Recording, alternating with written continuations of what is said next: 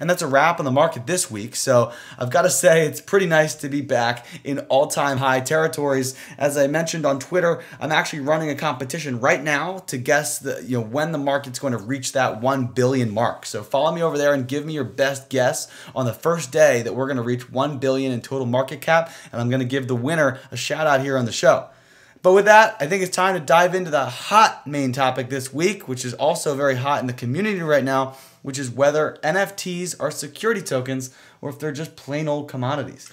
That's great stuff. All-time highs are always a great thing for the market. I have no idea when that 1 billion mark is. I hope it's freaking tomorrow, but we'll find out soon enough. Love to hear all your guesses, listeners. And yeah, this is a very interesting conversation. I think it's important to first remind, of course, everyone here that we are not attorneys. We are not securities attorneys. We are not giving out legal advice here.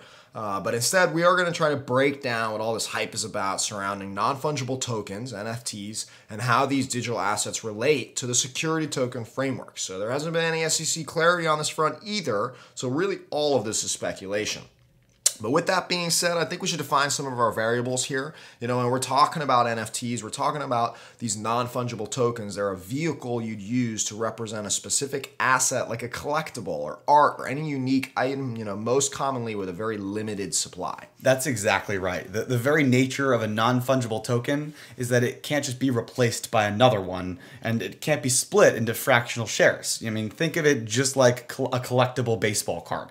The value of the asset is predicated on the fact that it's a unique item, and the time of printing, along with the quality, scarcity, and outside demand are key factors in determining what the market value of that thing might be. And so NFTs are trying to take that proof of ownership to the next level by creating digital assets whose supplies are originated on-chain. So in that way, we know exactly how many of each NFT has been created and exactly who owns it, pretty much totally eliminating fraud from these industries by creating a system of ownership that's so easy to verify from anyone around the world. So, Herwig, what are some of the leading use cases for NFTs so far we've seen in the market?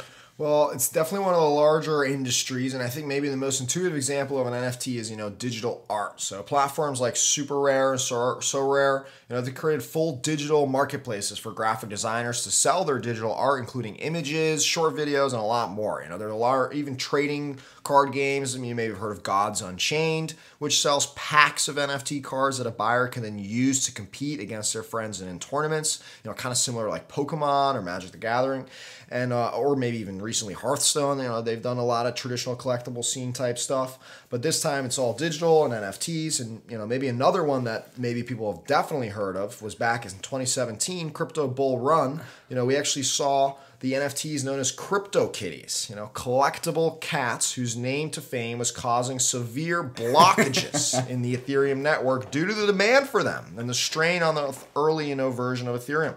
So that's right, people, let that sink in. Digital cats as NFTs strained the Ethereum network.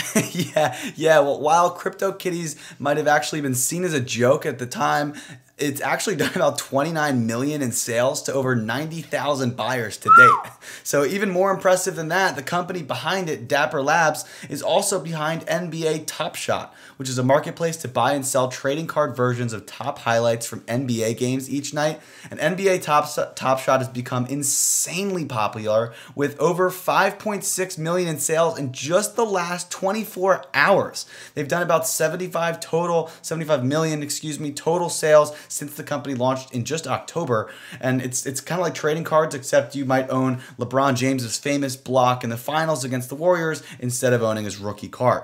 The NFT space is blowing up with nearly 150 million in sales to date across dozens of industries, from gaming to art to music. That's a big business.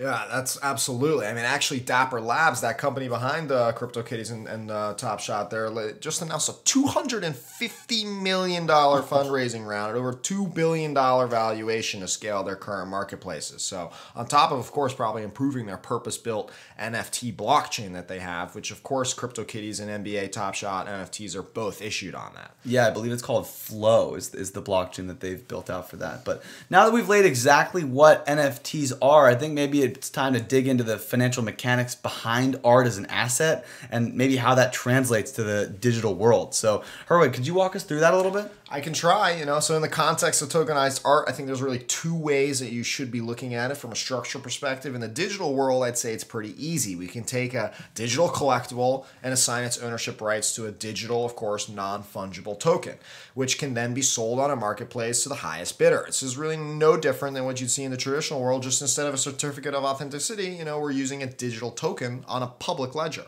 However, when you're trying to create a digital token that represents a real-world physical collectible, I think it doesn't get so simple. We still need to bridge the gap between the tangible item and the blockchain-based asset. How else could you know that you have true ownership of it? And so in order to do that, an issuer normally would create an SPV, that's a special purpose vehicle, which would then acquire and own and sometimes manage, if you will, the asset. And from there, an issuer could sell shares of the shell company to investors, which gives them exposure to the underlying asset, in, of course, a fractional way. It's very similar to a system of steps that we've seen in the structure of individual tokenized real estate properties, as well as, since it's an incredible, versatile, and proven method, of course, to unlock liquidity, in traditionally illiquid assets like collectibles. Yeah, right. So, we could have two types of assets really to consider here, right? One that's just digital proof of ownership via an NFT, and then one that's actually direct ownership of an asset through what's essentially an equity investment. So remember, folks, we're not lawyers, but this differentiation is incredibly important.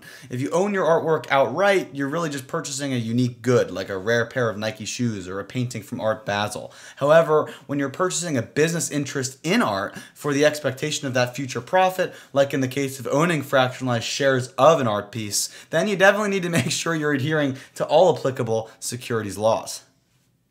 This separation, I think, is really critical. It dictates the rules and requirements around who is allowed to purchase these tokens, of course, where the user can sell their tokens, and how an issuer handles the liability for the asset. So NFTs, which are really just collectible goods that are now publicly verifiable, can be traded on marketplaces anywhere without requiring those regulatory licenses that security token platforms need when they trade securities. So, however, it also proves that incredible value of security tokens to open an opportunity for investors around the world to invest in real-world art itself. At the end of the day, when you own an NFT, you're owning a digital painting or a collectible that you could see or access anywhere, while owning a physical artwork can be a unique viewing experience that is very difficult to replicate virtually. So, however, real artwork can easily sell for tens of hundreds or even millions of dollars, and there is a huge demand for fractional ownership of a classic asset class that simply has been seen as revered for centuries. Yeah, security tokens pave the way for that increased access by opening investment to economies globally while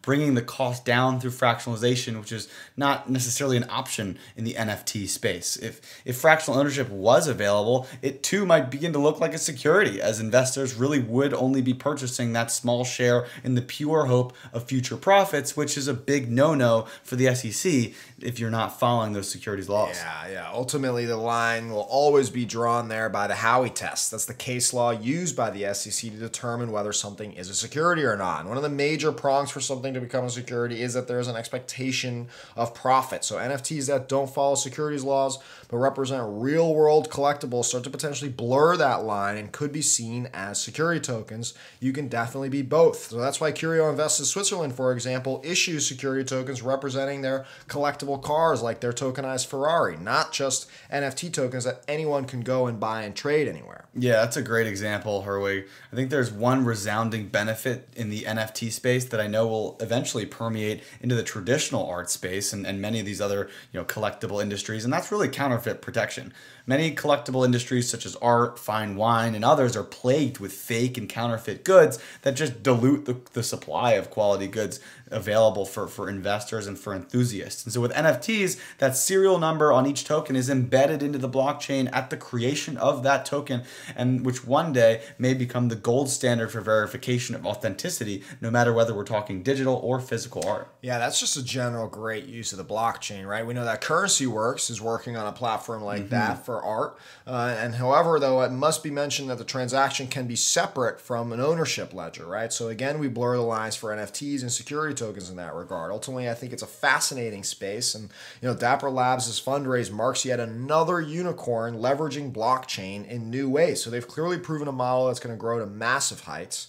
and other firms will deploy NFTs in ways that could trigger security token traits and end up being seen as that by regulators. So get, great legal counsel if you're exploring an NFT project. Yeah, that's always great advice. And with that, I think that's about all that I've got in the NFT section. I think the same for me, Kyle. It's still a burgeoning space, and we'll continue to keep our eye on it, of course, and update you with all the latest developments. But for now, I want to thank you all for tuning in and listening to another episode of the Security Token Show, and I hope to catch you again next week on Tuesday or Thursdays at our Clubhouse session at 5. Yeah, please submit any news at stomarket.com, and also grab the latest pricing data there from Security Token Market. Again, feel free to reach out to us on Twitter or LinkedIn with any questions or feedback, and thanks so much for listening. Talk to you next week.